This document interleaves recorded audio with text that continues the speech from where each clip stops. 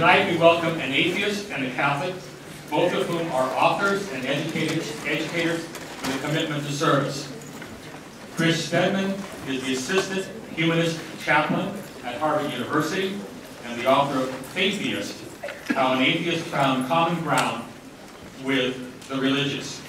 He holds an MA in religion from the Meadville Lombard Theological School. Medieval, not quite.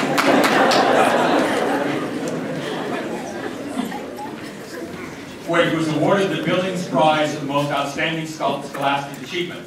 A prolific blogger and popular speaker, Chris writes for the Huffington Post, for the Washington Post on faith, for Religion Dispatches, and for more. He was recently recognized for the first annual Happy Heathen Award, given by the University of Oregon Alliance of Happy Atheists. As you might have guessed by now, Chris is an atheist. Nevertheless, he is an atheist who is interested in dialogue with those who do believe in God. Ed Hahnenberg is the Jack and Mary Breen Chair in Catholic Systematic Theology at John Carroll University, where he teaches in the Department of Theology and Religious Studies. He received his PhD in theology from the University of Notre Dame and has authored 3 books. The most recent, Awakening Vocation, A Theology of Christian Call. He is a past consultant on the U.S. Bishop's Subcommittee on Lay Ministry and is currently an official delegate to the U.S. Lutheran Catholic Dialogue. In 2011, he received the Spirit of Conference Award for the National Association of Lay Ministry in recognition of his contributions to the Church's ministerial life. As you may have guessed, Ed is a theist, and he too is interested in dialogue with those who do not believe in God. Our moderator this evening is Wanda Scott, Assistant Director of the Community Relations for the Center for Service and Social Action, and a part-time faculty member in the Department of Theology and Religious Studies. Wanda holds a BA in Religious Studies from Cleveland State and a Master's of Theological Studies from Candler School of Theology at Emory University. Her particular area of interest includes interfaith and intergenerational dialogue. I'll now turn the mic over to Wanda, who will explain how tonight's discussion will unfold. Wanda? Good evening, everyone. Thank you for coming out tonight. We hope that you brought your big questions, opinions, and comments with you. We normally start these events off and we ask you to turn your cell phones off. But tonight we're going to ask you to keep them on. We're going to ask that you tweet your comments, your opinions, your reflections to hashtag Big Qs or follow at JTU Better Together. There's no other way to say that, right? How do you say that? So we look forward to an engaging and respectful dialogue tonight. A lot of that will depend on your comments, your tweets. And for those of us in the room who are low tech, we have note cards that our assistants will happily pass out. If you raise your hands, they will get you a note card and you can fill that out. We're going to try this evening to get to as many questions as possible. But if you follow us on Twitter, you'll see the dialogue as well. So let's start. Let's get started.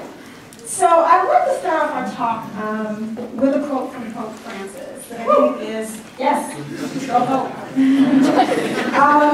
Just recently he wrote an open letter in response to a non-religious individual, and in this letter he made a very compelling case for not only interfaith dialogue, but also dialogue with non-believers.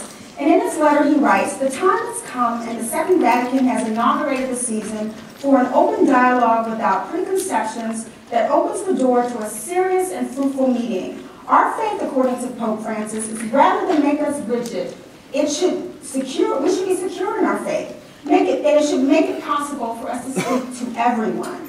And he later stated, "For those who attempted to be faithful to the gift of following Jesus in the light of faith, derives from the fact that this dialogue is not a secondary accessory in the existence of those who believe, but is rather an intimate and indispensable expression." So let's get started, get better acquainted. Question number 1, tell us a little bit about yourself, your personal journey. Okay. Good Good evening, everyone. My name is Chris Stedman, and first of all, I just want to thank all of you for coming out this evening. I am really impressed by how many people came out. And I think in the spirit of the conversation we're having tonight, if you're willing and comfortable doing so, if you could turn to someone near you who you don't know and just shake their hand and give a word of welcome and a greeting. Welcome. Let's get to know each other. Welcome.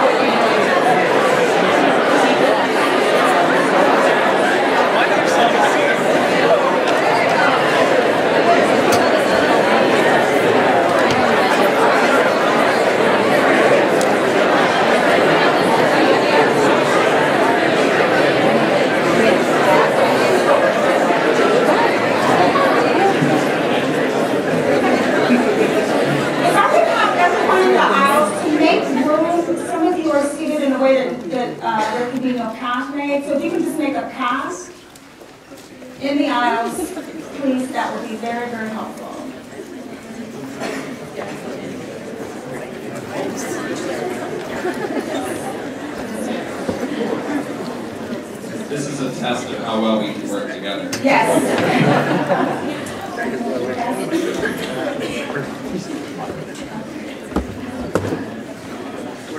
All right, well, thank you all for humoring me in that. I swear I wasn't just trying to buy myself a few extra seconds to think about what I was going to say, although that conveniently did help.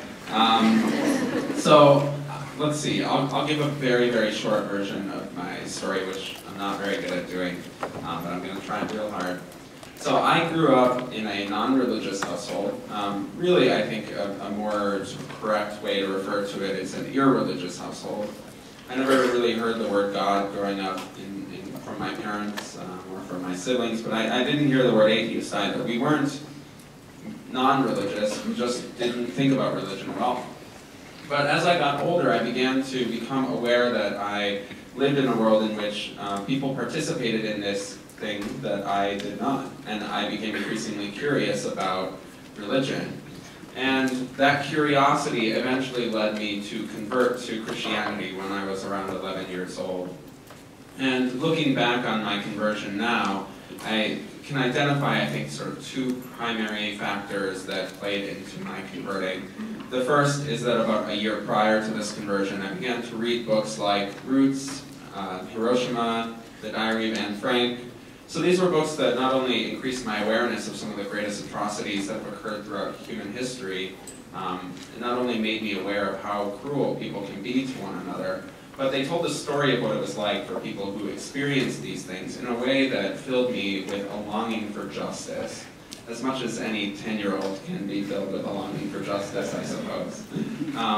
And the second of all, when I was around 11, my parents separated. And because we didn't go to church growing up, my family had always been my source of stability. They had been my community. And so when that became disrupted, I was looking for community and a place to belong. And some friends invited me to an after-school youth group at a non-denominational evangelical Christian church. They sort of lured me in with free pizza.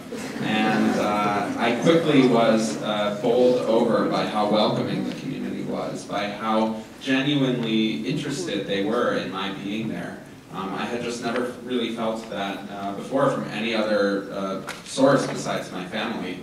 And I was impressed by how much they talked about justice and how they saw that there were problems in the world and desired change. They wanted to do something about the problems in the world.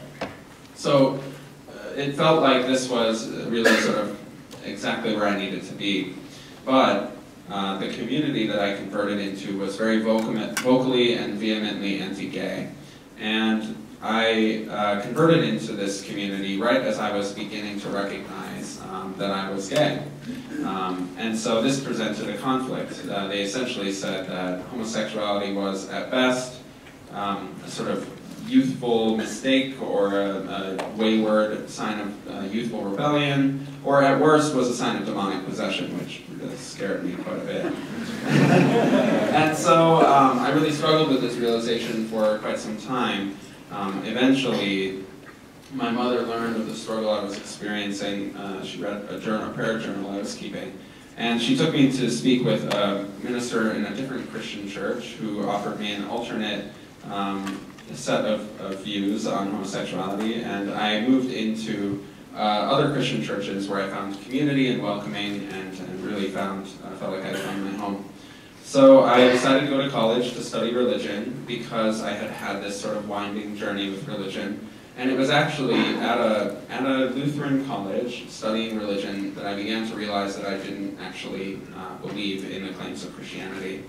And really, the fault lies on my Christian professors, which I'm sure they would be delighted to hear me say, because they asked me and really pushed me to think critically about what I believed and why. They asked me to explain why I had converted, what I believed, and what the foundation of those beliefs were. And I realized during that process that I had become a Christian for the community and because I wanted to be a part of a group of people who cared about making the world a better place. And I sort of took the idea of God on as a package deal. I accepted it as a part of what it required of me to participate in this community. And I felt that all these people in this church that I belong to said that the source of their desire for justice was God. And so if they all cared about this thing I cared about, and they were all pointing to this common source, I figured, well, that must be the case because they all say so. But I began to realize really that it didn't resonate with what I experienced in the world, with what I felt. I had never really felt the same kind of connection that my friends at church described, and I just began to think a little bit more critically about my beliefs and came to realize that I didn't believe in God. But at that point I really sort of struggled to determine how I would relate to people who did. And that has been the sort of journey of my life since that point, has been trying to find ways to better understand and work with people who do not believe in God, like myself, and people who do believe in God. Well, thanks, Chris, for sharing that story. That was really great. And I want to begin, too, by thanking you all for coming out, being here, and engaging in conversation about some of these big issues. Real briefly, my story is very different from Chris's story, much less dramatic. Although I was happy to hear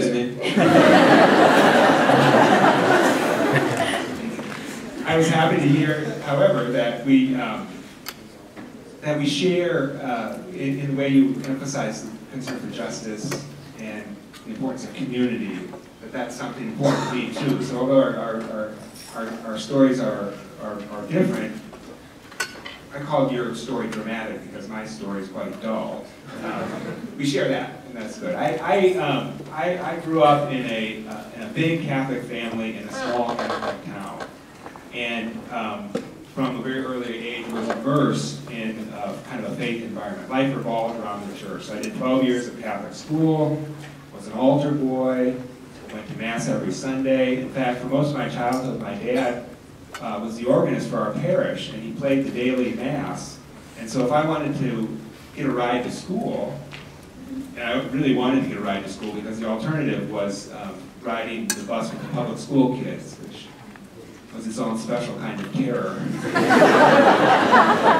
I wanted to ride to school, I had to go with my dad early, and so I would participate in Mass every morning from 8 to 8:30 before school. So for 6, 7 years, I was going to church about 6 times a week. None of that really ever seemed a kind of a burden. It was just kind of part of what life was like. Growing up, I think for a long time when I grew up, I wanted to be a Jedi Knight. And then I wanted to be a math teacher. And then I wanted to be a priest. And I took that one pretty seriously into college. And then I met my wife, Julie. And she maybe convinced me that being a Jedi Knight would be a better option. But it was was at that time too that I had space and time on my own at college to sort of discern what am I really called to, and I came to the realization that it wasn't so much being a priest or pastoring, but teaching. And I was just fascinated by these big questions, and that sort of set me on the path that I'm on. I didn't realize that I wanted to be a college professor until after I had graduated from college and missed it so much. But I had a powerful experience in my first year, my freshman year. I had this introduction to philosophy class that just blew my mind. You know, here I was sitting in the professor in my kind of 18-year-old mind was the most intelligent person I had ever met, and he was a believer. And he was speaking. He kind of looked at life from the same perspective I learned to look at life as a little kid sitting there alone with my dad at daily mass. And I don't know how we articulated at that time, but what I eventually came to see is that what I learned there, and what I learned from all the religious studies professors and theology professors I had through college, is that religious faith can have as articulate and sophisticated a voice as any other at the university. And that excited me, and that's why I do what I do today. Let's go into terminology, kind of set the basis for our discussion this evening. I find that people have heard of various religious terms, but not many times not knowing what those terms actually mean. So I want for Chris to take a minute and explain to us the difference, or what an atheist is, and also secular humanist, and then Ed, I'd like for you to talk about Christianity versus Catholicism. Sure. Well, I think that oftentimes people hear the word atheist and, well, let's just say they make a few assumptions about who atheists are and what they believe. Some of them, I think, are grounded in maybe experiences they've had with atheists, or the sort of atheists they've heard on television, or how they've heard other people talk about atheists. But I'm grateful for the opportunity to do a little clarification. So on my part, if you want to get really technical, I consider myself an agnostic atheist in the sense that I think that based on all of the available information that I have, which is something that changes every day as I continue to gain more knowledge, more experience, I believe that it is unlikely that there is a divine force that intervenes in human affairs. Now, that doesn't mean that I can rule out the possibility of any sort of divine or supernatural forces at all. I don't have the information to be able to say that there are absolutely none. But based on what I experience, what I have studied, what I feel, I think it is unlikely. That being said, were I to be presented with new information, my mind might change. I'm open-minded about the question. But my being an atheist does not mean that I say that there's absolutely no way that there could be a God. And I think that I've heard a breakdown of sort of essentially 4 categories around people around who, in terms of their responses to the question of whether God exists or not. And of course, if anyone says that there are 4 categories of people, it's probably an oversimplification, but just go with me here. And that the 4 categories essentially are agnostic atheist, agnostic atheist, agnostic theist, and gnostic theist. So an agnostic atheist says that I don't know, but I think, or I believe it is most likely. And then a Gnostic atheist would say there's absolutely no God. It's not possible, and we can demonstrate through evidence that there is no God.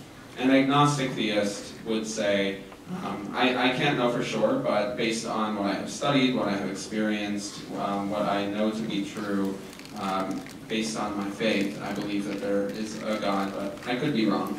And then a Gnostic theist would say, essentially, there is a God, and you can sort of demonstrate that this God exists. And again, this is, I think, it's an oversimplification, but I find that breakdown a little useful because it breaks people into, or it sort of separates people along lines of certainty, and sort of, I think, helps differentiate a little bit. But the question, I mean, of the existence of God, to me, is actually, personally, not a particularly interesting one, which I realize is a sort of strange thing to say for some people maybe, but I, at one point in my life, sort of cared deeply about whether or not there was a God. I thought that this was a very important question, but now for me personally, it's actually not, it's not the most interesting question, and I also think it's not the most urgent question for me. It sort of has a little bearing on my life. I don't think about it often anymore, and in that sense, you could call me an atheist. I'm sort of apathetic about the question of whether or not there is a God. That being said, the fact that I am an atheist it does hold a central place in my worldview, in the sense that I think that if there are sort of, again, no divine or supernatural forces, or if it's unlikely that there are, then it is truly up to human beings to work to solve the problems that we face as a species. And so my being an atheist holds a sort of central role or plays a central role in why I'm passionate about working with people who hold different beliefs, because I think that ultimately, in order to get anything done in the world, in order to affect change, we have to work together across lines of difference. And if human beings are the only ones who are going to solve these problems, then we don't really have a choice. But my atheism is sort of centrally important, but it's not the most important thing. It's sort of one piece of the puzzle. And that is why I identify philosophically as a secular humanist. Just to define that, to define humanism. Humanism is most commonly defined as a progressive philosophy of life that without supernaturalism or any sort of belief in divine forces affirms our individual ability and responsibility to lead a life of personal fulfillment that also aspires to the greater good of all of humanity. So essentially it's a worldview that recognizes that we are social creatures. If you take an infant away from its parents and put it in a room alone and make sure that all of its physical needs are met, it will suffer and in many cases die if it does not have human interaction, if it does not feel love. And humanism sort of recognizes that we as human beings need one another. It is a worldview that is motivated by a sort of compassionate response to disagreement and difference. And it also is a worldview that suggests that morality is grounded in human experience and in reason, that our understanding of morality is something that evolves over time as we gain greater awareness, and that no human being can develop their sense of morality in a bubble, in a vacuum. Rather, it's a collaborative project that happens from being with and learning from others. And the last thing I want to say about that is just that, oftentimes you'll hear people say, or ask the question rather, and maybe some of you are asking it now over Twitter, and that question is, how can morality be possible without God? How can somebody know what is right or wrong? And there's this idea that if you don't believe in God, that you're not responsible to anyone or anything, and you can act in your own sort of selfish interests. But I actually find that idea a bit insulting to those who believe in God, because it suggests that the only reason that a person would do good is because they were commanded to, or because they feared divine retribution.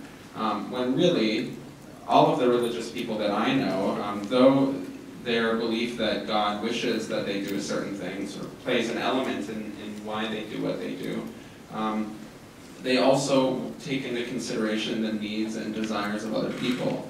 And so I think it's sort of plainly obvious if you look at the world. You see people who are religious who do good things, and there are people who are non-religious who do good things. And I think we can throw out the idea that morality is not possible without religion, and I think at the same time we can throw out the idea that some atheists hold that religion is responsible for the bad things that are done in its name. In the same way that people do good works without religion, people also do bad works in the name of religion, but that does not mean that religion itself is responsible for those things.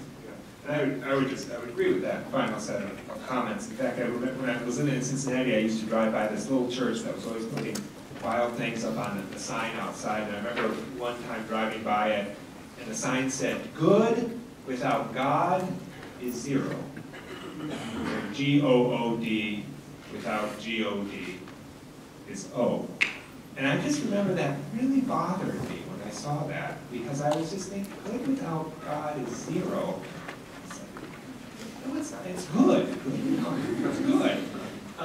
And maybe I know what they were trying to say, that they were, kind of talking about, kind of emphasizing that, the importance of explicit belief in God. And maybe as a Christian believer or a theist myself, I would, maybe my tweak on that is that I would see God as present and active in all good things, even if it's not explicitly acknowledged or claimed as such. But I wanted just to thank you for sharing that, especially the kind of topology that you laid out there, which has helps me figure out you a little bit better. That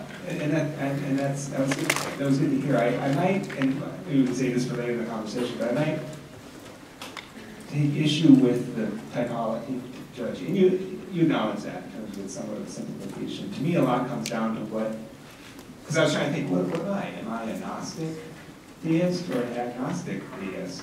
And I had trouble with the word demonstrate. So I think it kind of depends on what you include in rational or what you include in reason. If by demonstrate you mean scientifically, empirically demonstrate God, then I would have to say, no, God can't be demonstrated in a scientific, empirical way. And so I guess that makes me an agnostic theist. But there's a way in which I know God exists more deeply than just about anything I know. And that's because it's a sense of knowing other than kind of scientific rationality. But that's not the question I was asked. I was asked, if I heard you right, to define Catholic and Christian. Well, to begin with, Catholics are Christians. Catholics, like Methodists, like Lutherans, like Eastern Orthodox, Russian Orthodox, are a subset of the larger group of Christian. Christianity is that monotheistic religious tradition based on the life and teachings of Jesus of Nazareth. And the various denominations that fall within that umbrella all share a set of beliefs that were articulated, I think, most clearly in the creeds of the 4th and 5th century. Jesus is fully human and fully divine. God is 3 persons in one nature, and so on. Catholicism, as a subset of Christianity, I guess there's a lot of ways you can describe the characteristics of Catholicism. We spent a whole semester in my contemporary Catholic theology course laying that out or unpacking that. But I would say, simply put it, the Catholic Church includes those Christians who see the Bishop of Rome or the Pope as the center of unity for the universal church. That's the clearest demarcation. Great. I'm going to share a comment that we just received from, excuse me if I butcher your name, please. Julie Lazanich says, only at JCU would there be standing room only for discussion between an atheist and a theist. I think that's good. That's great. So, we'll try some more in a few minutes. So, what do you think is the biggest misconception about your worldview? Anyone go first? I'm sorry, the question was, what is the biggest misconception about my worldview? Yeah. I'm interested to hear this. That's good. Well, let me say 2 things. One about the Catholic thing, and then one about the sort of religious believer thing. The Catholic thing, I think one of the biggest misconceptions, and we Catholics have a lot to do with this, is an understanding or a sense of the Catholic Church that's determined by what the Church is against. In other words, so many people, it seems to me, both I would say Catholics and non-Catholics, their whole conception of the Catholic Church is shaped by what the Catholic Church in its official teaching and its leaders' proclamations are against, rather than what this faith tradition is for. And that saddens me, because I have not experienced this faith as a no. I've experienced it as a pretty profound yes. Okay, so that I think would be a misconception about the heart of the Catholic Christian tradition.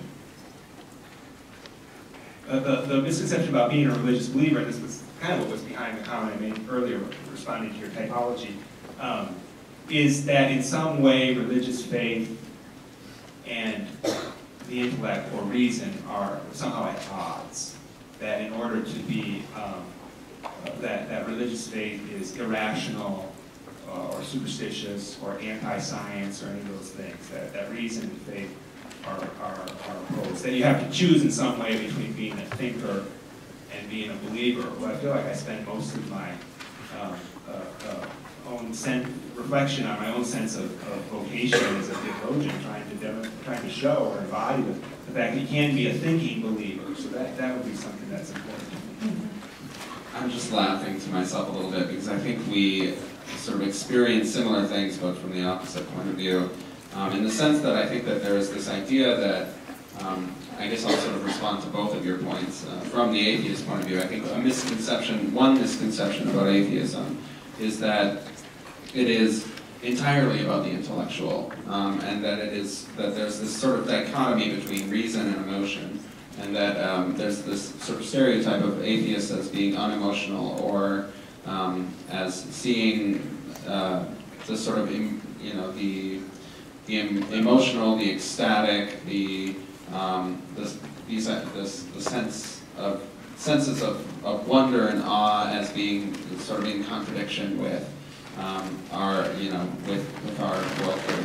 And I think that is something that I find to myself really constantly working to counteract, is this idea that atheism and humanism as worldviews are unconcerned with human well-being, are unconcerned with cooperation, are solely focused on scientific progress and not on social progress and on the well-being of humans and on their needs. And then the second misconception, I think, is essentially a mirror of the first that you articulated, which is that there's this idea that atheism is defined largely by what it is against, by what atheists do not believe in, where they disagree with others, and my experience as an atheist and a humanist is not that at all. In fact, I spent very little time thinking about just how much I disagree with other people, and spend most of my time thinking about how I can live the most meaningful and generous life that I possibly can, and really challenging myself to think more deeply about those things in relationship with my worldview. So I don't experience that to be the case for me, and for most other atheists I know and that I'm in community with, and I think that is a very similar misconception that we face. Do you mind if I just follow up on that? Because it's a question that really comes out of ignorance.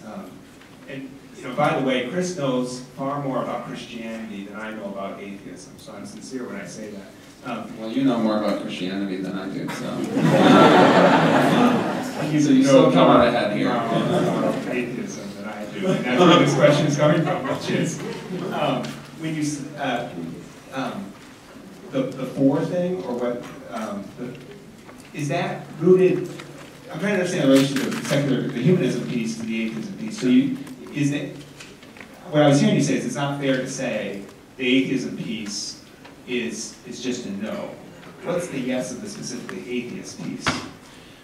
The yes of atheism is that it sort of directs attention away from questions about the existence of God and toward sort of human experience. Because atheists and humanists as well, secular humanists, do not believe in divine revelation and instead place their worldview within the realm of, or our worldview I should say, within the realm of human experience, trial and error, and so on and so forth. The yes is there, is in putting our attention on human beings, on ourselves, and on other human beings. Thank you, that helps. I want to interject a question from David Webster, who tweeted, to me, does God exist is a small question. And so as you're both talking about the yes of what you believe, Chris, I think you had a previous conversation with Mr. Webster about this, or you agreed with him on Twitter, maybe that was what it was, about the, I'm sorry, Ed, about the big question, or the big question was not, or does God exist is a small question, it's not the big question. Yeah, that was me on Twitter. That was you on Twitter, yes. Okay. I think I sort of already kind of danced around that a little bit when I self-identified as an atheist, in the sense that I'm sort of disinterested in the question of the existence of God, not because I don't think it's a valuable or an important question. For many people, clearly it is, and many people that I admire and respect and have learned a great deal from take the question very seriously, and so I don't mean to be dismissive of it as an important question. But when I think of human beings, I think about where our sort of values intersect, and the question of God, the existence of God, doesn't really come into it on my end, right? I am motivated to try to make the world a better place than I found it, because I believe that that is what human beings need to do, because there's not any other sort of force that's going to do it. However, I'm very good friends with a number of people who do that kind of justice work due to religious motivations. And the fact of it is that I have to take that belief seriously if I want to be able to work with those people. It doesn't mean I'm going to agree with it, but if that is the source of their motivation, then I have to take that seriously. But for myself, the question of the existence of God is not necessarily all that important, because it has little bearing on my own life. But maybe you'd like to say a little bit more about the religious motivation towards service. That's something I can't speak to quite as well. Yeah, no, I like it. I've been thinking about this, the question of, is God a big question? And there's some of what you're saying that I could agree with. It's a big question for me, but in the sense that it's sort of the foundation or the context within which all of this is happening. I don't spend a whole lot of time worrying about or developing arguments for the existence of God. In fact, I think one of the problems actually for religious believers in making seeing the connection between belief in God and activity and agency in the world has to do with, I think, a kind of a mistaken notion of God. So, like, I don't mean to be ironic or anything when I say, like, if I were asked, does God exist? I would say no. Okay, don't quote me on that. No, quote me on that, right? Because this is what I mean by that. So this has to do with, I think, the kind of conception of God that we have so often, right? Please understand me.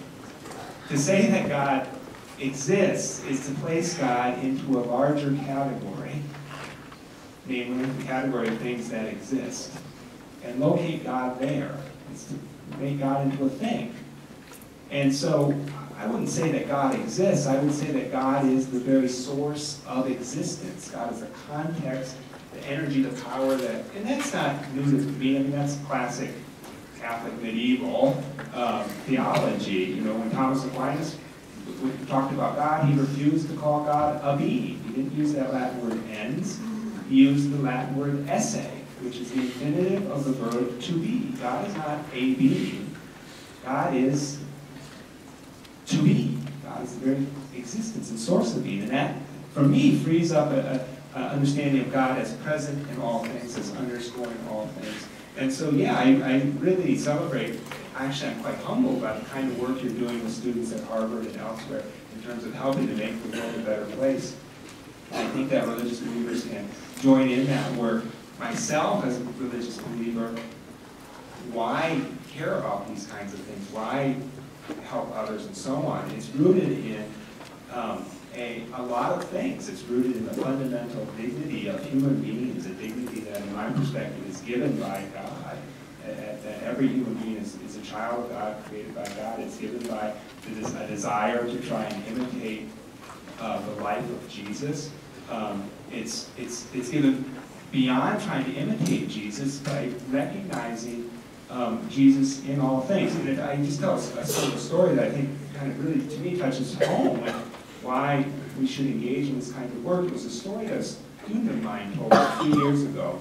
And the student, she shared a story with the class, this was a graduate class, and she shared the story of one of her experiences she had with her son, Jack, that, you know, Mimi, my student, was a very committed Christian. She worked at a food bank in town and was very devoted to her faith and loved her family. She told a story about her son Jack's 10th birthday. For Jack's 10th birthday, she and her husband took Jack and one of his friends out to dinner. And they went to this Chinese place that Jack loved because he would just order extra and then like enjoy eating the leftovers for days. So they finished this birthday dinner celebration and they headed out to the car. And this homeless man stops them and asks for a couple of bucks. And Jack looks up at his mom and says, do you mind if I give him my leftovers? And Mimi says, well, it's your birthday. You can do whatever you want. So Jack gave the man his leftovers. And the man thanked him and went on his way. And so Mimi, you know, is like bursting with pride that her son has done this great act of generosity. But then they're walking into the parking lot, and she overhears Jack's friend say to Jack, the friend says, wow, man, that's pretty cool. I bet that sure made Jesus proud. And Jack says to his friend, well, maybe that was Jesus. Right? That to me is, I mean, he's got it. You know, he's got it. That's why Christians, why religious people engage in this kind of activity, which is not to denigrate or downplay or dismiss the great contributions that other people of other faith and of faith make. But that's where, for me, that's where it comes from. Let's talk a little bit about interfaith work. Chris, we know that you are engaged in interfaith work, and as you talk a lot about vocation and awakening vocation, you talk a lot about the call of Christians. So, to Chris, I'll direct this question. Why should an atheist engage in interfaith work when you can work in a secular environment towards, you know, social issues or concerns? Well, I think that there are many reasons why atheists should participate in interfaith work, and I think the short response to that question is that atheists have just as much at stake in whether human beings can find ways to get along with one another and work together to solve the problems that we have as any community does. So to simply say we're not going to participate in these kinds of efforts because we are different from everybody else, I think it just doesn't make any sense. And I think every community has a claim to particularity. And in that sense, we are unparticular. But you know, for me, I think the theoretical sort of breakdown of why atheists should engage in interfaith work. I mean, I could sort of make it a series of arguments, which is what I do in Atheist in my book, and you know, I'd be happy to do that. But I'm much more interested in sort of why an atheist should care about interfaith work, not why an atheist should do it because. You know, because of X, Y, and Z sort of practical reason. But what do we as a community, as atheists, have to sort of gain from doing interfaith work? And I will say that for myself, the times when I learn the most, I think, are when I'm in conversation with people who I don't already largely agree with, because I'm challenged to articulate what I believe and why to people who I know don't already agree with me. And I find that though there is a great value in being in your own community and having that support network and having that sort of safe space, and I'm a humanist community organizer, so you know, you don't need to sell me on the value of that. I understand it quite well, but you know, I know that when I'm in that space, I don't necessarily have to explain things in the same way because I feel as if I'm talking to people who are already on the same page. And when I'm challenged to articulate my views to people who aren't already there on the same page with me, I find that I grow from that experience. And I also find that I've learned so much from people who believe differently than I do because it's helped me to expand my own horizons. But ultimately, what it comes down to, aside from the benefits that I gain from participating in interfaith work, I feel that the pursuit of positive relationships is of great importance to any community, but I think particularly to a community like the atheist community, we constitute a very small percentage of the population here in the United States. Survey after survey data suggests that atheists are widely disliked and distrusted, perhaps more than any other group in the United States.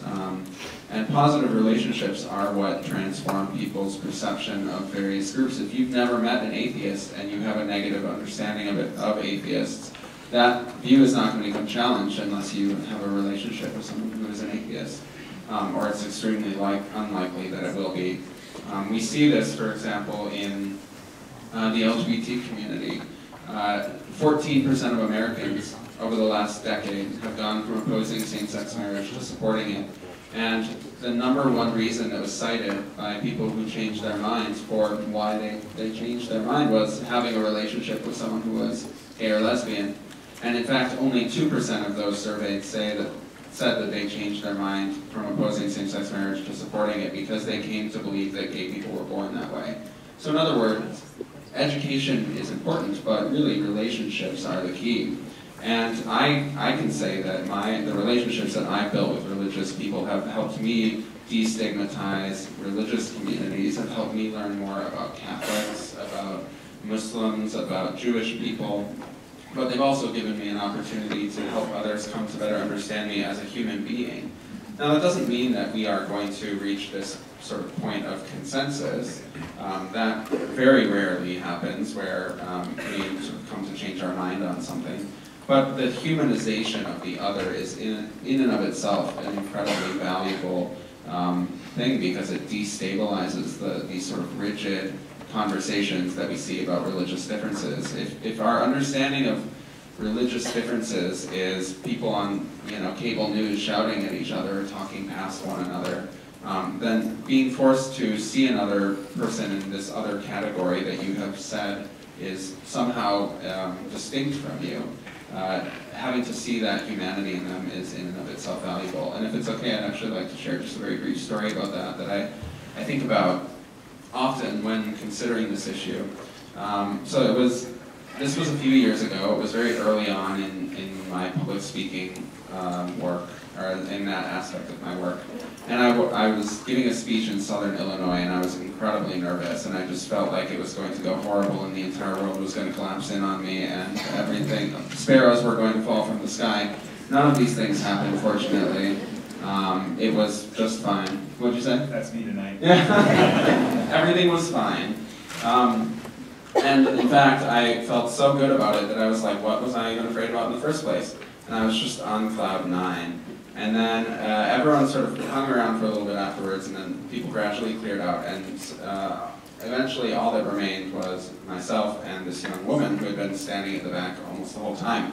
So she approaches me, and the very first words out of her mouth are, "You have a demon inside of you." So I came back down to earth from cloud 9 very quickly. It was a free fall, really. And she said that I had a demon inside of me that was making me gay, and she knew this because she once had a demon inside of her that made her gluten intolerant, and she prayed to have the demon cast out of her, and I could do the same thing.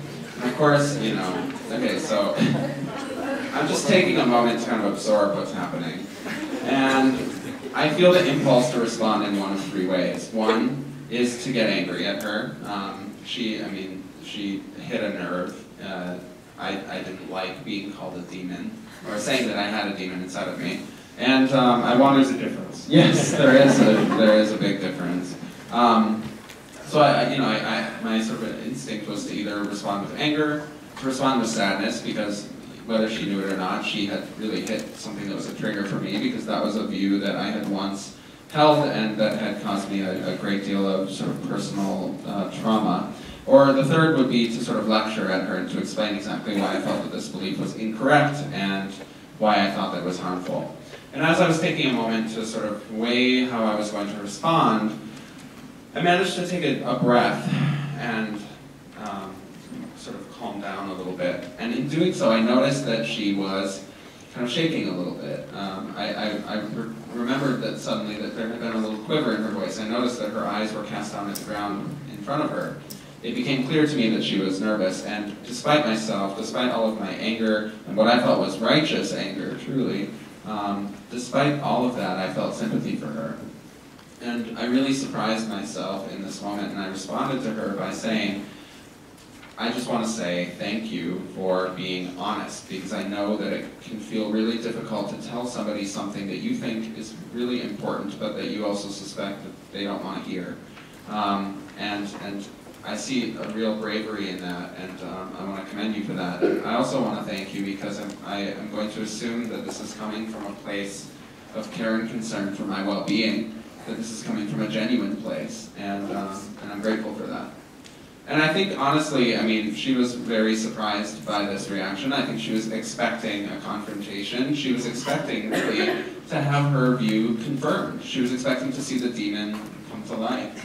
And instead, because I responded with patience, with compassion, it actually opened up a door for us to have a very different kind of conversation. And we were able to be honest with one another, and I was able to get to those things that I wanted to say at first, about why I felt that this view was wrong and even harmful. But it came from a place of relationship, where I was able to share some of my experiences, and I was able to sort of move the conversation out of the theoretical and into the interpersonal, to ground it in human relationship.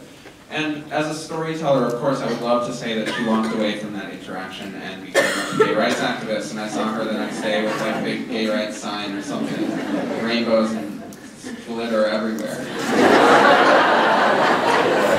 That didn't happen. I'm sorry to say, that did not happen. But what did happen is she had a human interaction with a gay person. And I know from our conversation that she had not had one before. And though she didn't change her mind, she now has another point of reference for when she thinks of gay people. So it's not just this sort of idea that exists out there, but it's instead an embodied reality. She can connect with someone who has had a set of experiences that, though they may be very different from hers, they may be more dramatic, if you will. They are experiences that she can connect with in some way, and they are embodied by someone who has given her a hug, who has experienced the challenges and joys of being human. And I didn't set out in that interaction to change her mind. Instead, I tried to just explain to her where I was coming from and who I was. And that kind of humanization, I think, can have a really radical impact if the goal is not to convert the other to your point of view, but is instead to inject some humanity into an interaction that has historically been very contentious and dehumanizing for everyone involved. You know, I hope you don't take this in the wrong way, but I would say... Do I have a demon inside of me? No, I mean, I would consider that as a Christian a very Christ-like response. And I know you don't believe in Christ, but that's my way of affirming the response to that humanity, the response in charity and love, because, you know, Christ had that. I'm not saying she was attacked, but when he was attacked, he could have shouted back, yelled back, fought back, and instead responded patiently and with love. So it was just when you said instead of allowing the demon to kind of come forth and continue the cycle of anger and bias and so on and so forth, stepping back from that and meeting the person, it's just powerful. Thank you, and I can appreciate you sort of framing your response to that within your own worldview, and if I can say so, I think Jesus was a really wonderful humanist. Can I say that? Or am I going to get in trouble now? Not for me.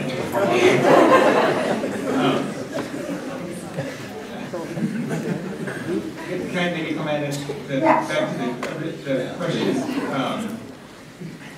which was sort of my motivation for specifically interfaith work, and I think the best, and I want to kind of just, I can say a lot, but I just kind of keep it centered on relationship and charity.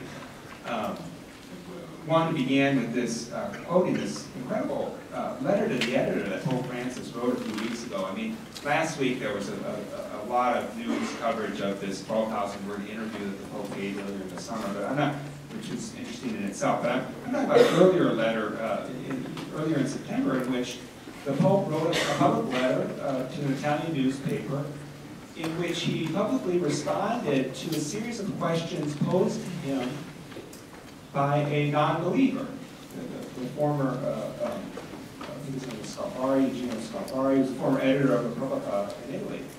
And it was interesting to see the Pope respond in a charitable way, in a very engaged way, to this atheist, taking the atheist's questions and concerns quite seriously, and sort of almost modeling the kind of dialogue and engagement that we're talking about. And what I thought was so interesting is that he says, and Marta quoted him, he said that this dialogue for Christians and for Catholics with the secular world or atheists or however you want to talk about it is indispensable today.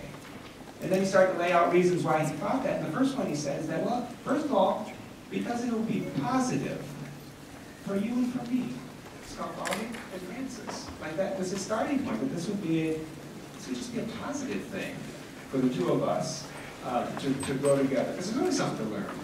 And there's always ways to encounter God. And he went on to make some very interesting questions about the nature of truth being found in engagement and relationship, and particularly in love. That I think is a real kind of, honestly, a real kind of challenge to a lot of us who don't have the same opportunities for engaging people who are so different that maybe Chris has. And so that, in a way, that's something I can learn from Chris, because he engages in that kind of dialogue with others. Great. In respect of time, I want to be able to get to some of our questions here. Unfortunately, we won't be able to get to all tonight, but we've got a few. And this one I want to pose to you, Chris. Our audience member asked, as you get older, do you think your views on God will change, especially when life is nearing an end? Well, I mean, I think I'll have to answer that question when I get to that point in my life. I really can't say, and honestly, I have sort of gotten to the point now where I have stopped pretending that I have any idea where my life is headed. I continue to learn new things every single day that challenge my current thinking, but I'd like to think that my position now, you know, my identity is as an atheist and as a humanist, and that is my worldview. But my positionality is toward openness, is toward learning, toward collecting new information, toward learning from the people in my life, continuing to study. And so it's entirely possible my understanding of this could change, but yeah, I mean, I don't know. I think it would be foolhardy to say no, it will not change, or there's no way that it could change.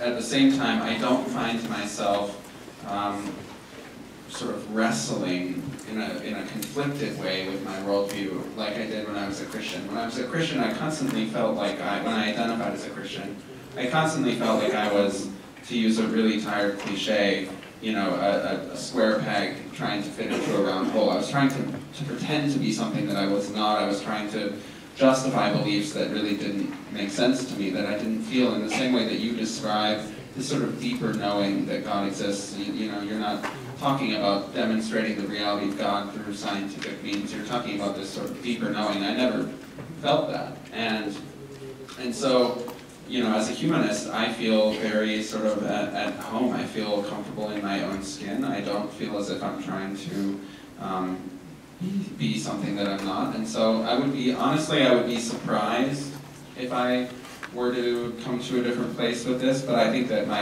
the place that I'm at right now will continue, my understanding of it will continue to change and deepen as I get older and collect more experiences and meet new people like I am right now, who help me see things in a new way and help me understand things that I previously did not. We have another question from, I guess this is Swinding. How do you explain the problem of evil? Is there a reason for suffering with or without God? I answered the last question, so I'm trying to be generous. We built it as ask the big questions. Right. I will say right up front that I think the problem of suffering proves one of the most challenging obstacles to belief in the personal God of Christianity. I think it is, it's an incredible challenge. And so my kind of initial response is to the question is to say that you don't reconcile belief in God with the problem of suffering. You just don't even try. You live in a space of tension, trying to hold both of those together. Because to kind of, in order to protect both the mystery of God and the mystery and power of suffering. And so that's we live in that kind of space. And I think famously at least the way I talk about it with first-year students is that the problem of evil, intellectually at least, Hume's triangle. How do you hold in your head three truths that God is all good, God is all powerful, and evil exists? Something's got to give as an intellectual problem.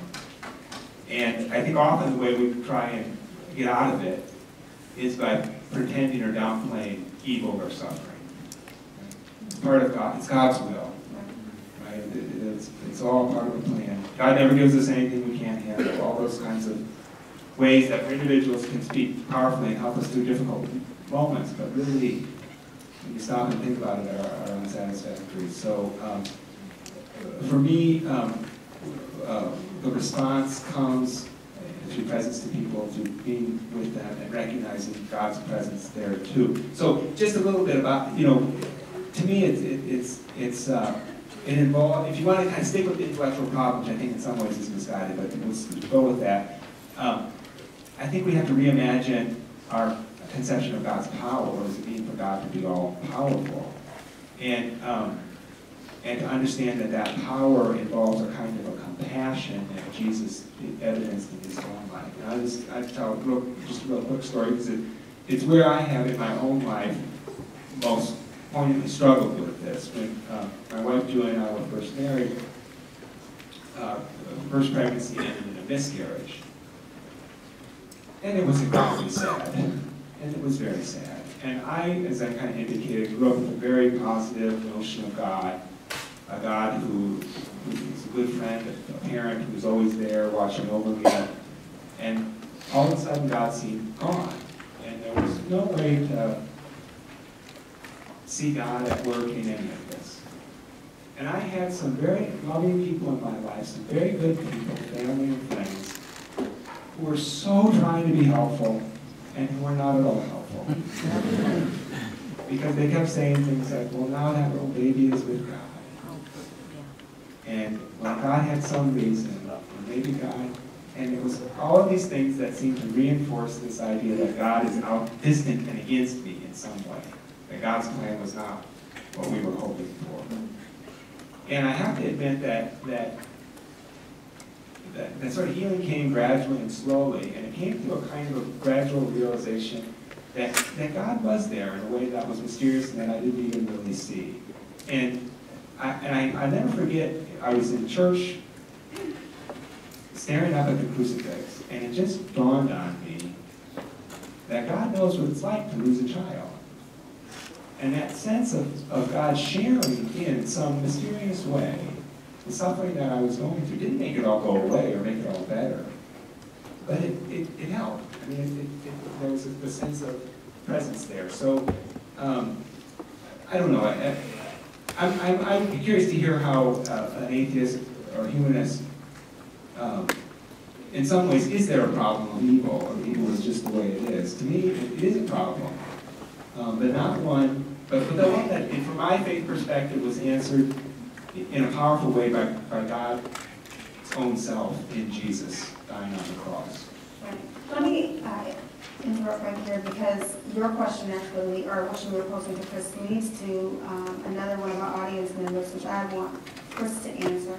Where do you find consolation or refreshment when you cannot achieve your goals or you make sufficient progress to make the world better? So where do you find that consolation? That's a great question. You know, part of me is really tempted to respond to what you were saying, but I think I'm going to go with this question if that's okay. We can continue that conversation later. Sorry. So that actually, I feel like you and I are a lot alike in this way, but that question makes me think of a story. That is, it's a story that took place very early on in my identifying as an atheist. It was when I was in college, and I was still sorting out what it meant to be an atheist. What did I actually believe?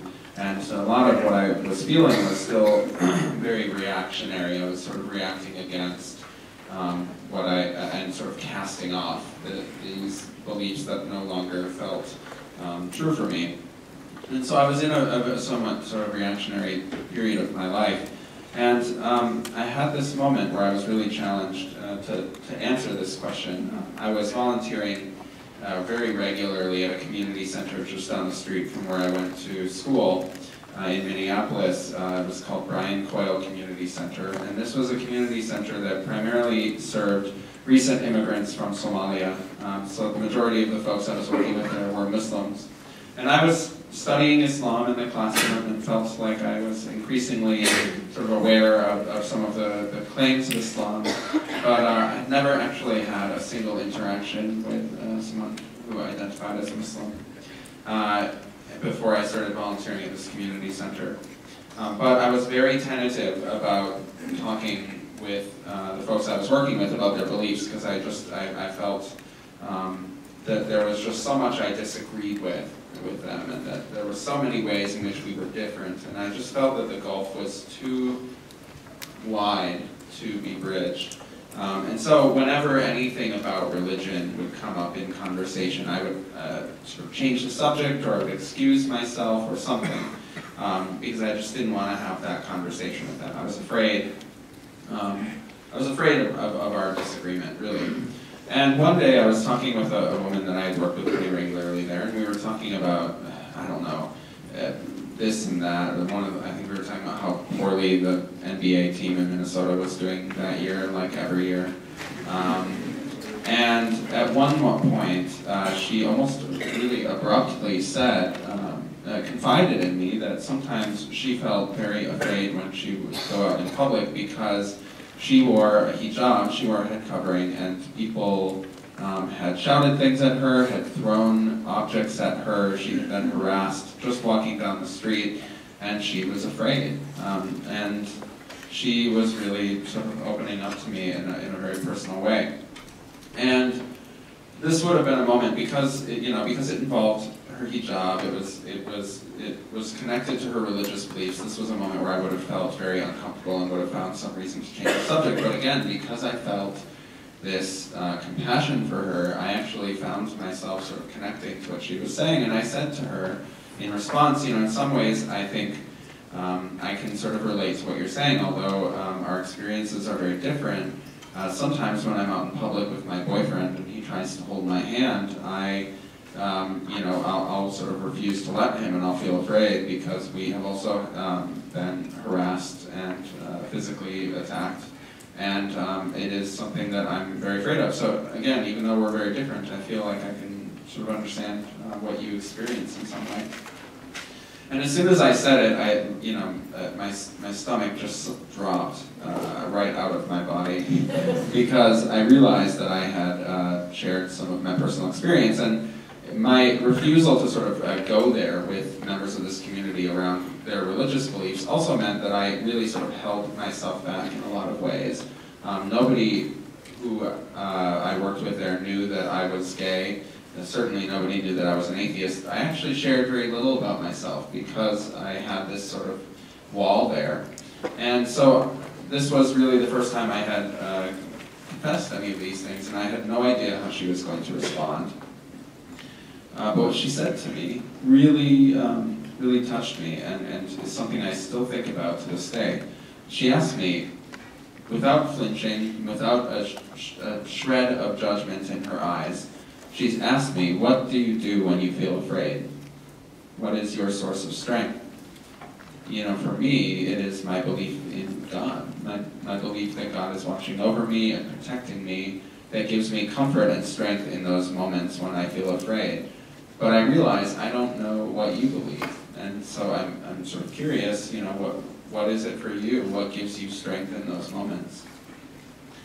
And again, she wasn't judging me. She was not really even reacting to our differences. Instead, she was inviting me into a different kind of conversation about our differences, about where we ground ourselves. She was inviting me to better understand her experience, but also share some of my own.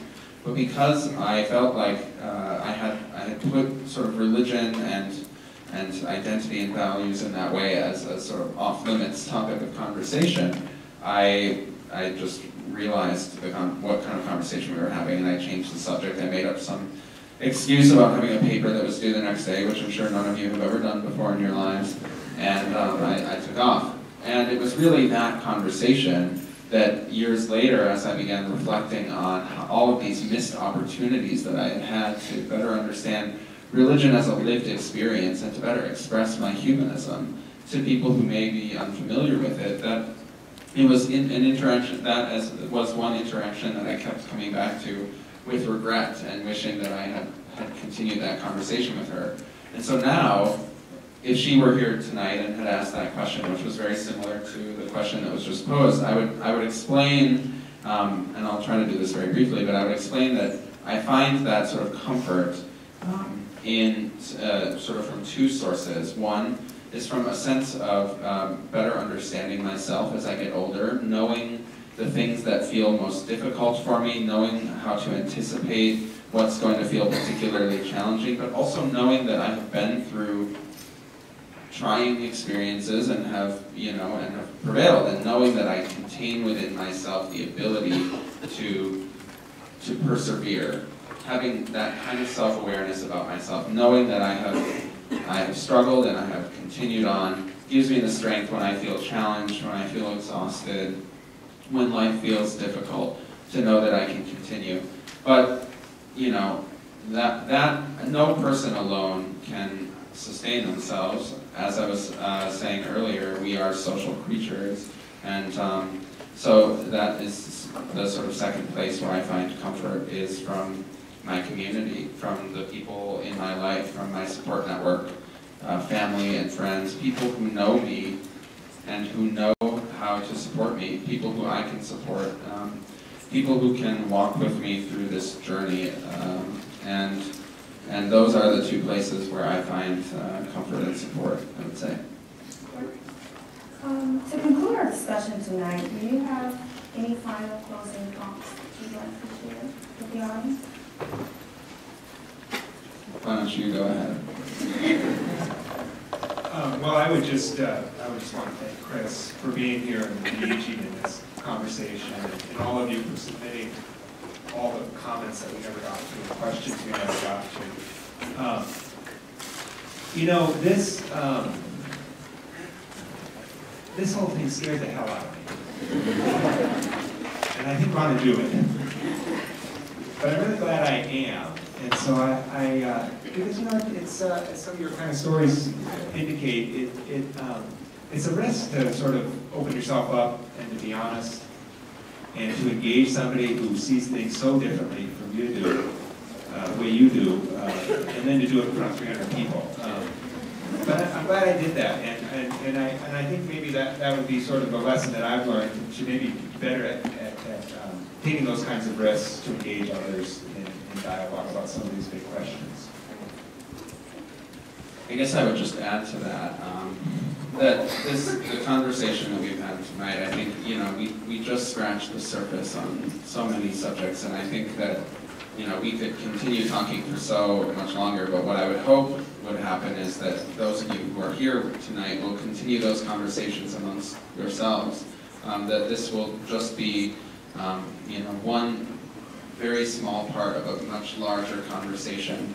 And one thing that I took away from our conversation tonight is the importance of not only of taking the risk and of putting yourself out there and of being vulnerable and honest, but also the importance of being wrong about something, of being willing to be okay with the fact that you don't know everything, that people who disagree with you have things to teach you. I can, honestly say that I have already learned things from you in the very short amount of time that we have been talking with one another, and I fully expect I will continue to learn things from you. And it doesn't mean that we're going to come to this point of absolute agreement, but I think the fact that I am able to sit here and say that I have my views and I am confident in those views, but also I know that there are things that I don't know and that I can learn from you. That has been, I think, one of the biggest challenges in my life, but it's also one of the things that has enabled me to learn and grow the most, and I'm grateful for yet another opportunity to do that tonight. And I'm grateful for all of you for sitting here and watching us do that. I hope it's been a valuable experience for you as well.